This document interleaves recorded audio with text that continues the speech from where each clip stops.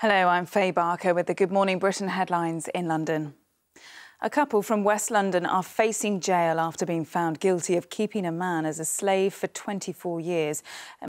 Now, it's not looking too good travel-wise today. On the Bakerloo line, there are delays between Queen's Park and Harrow and Wealdstone. That's because of a tree on the line. That's also causing problems on London Overground, and there are also delays on the Central line. Now, things are a little calmer this morning after some strong winds last night.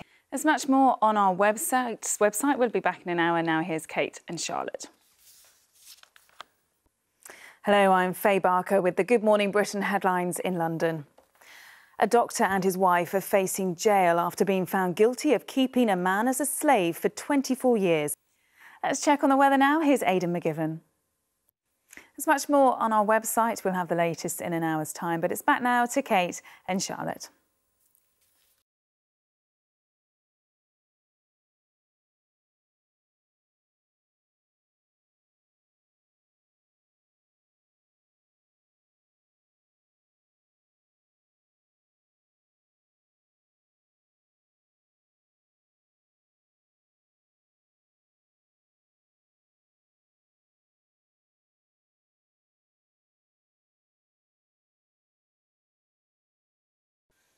Hello, I'm Faye Barker with the Good Morning Britain headlines in London.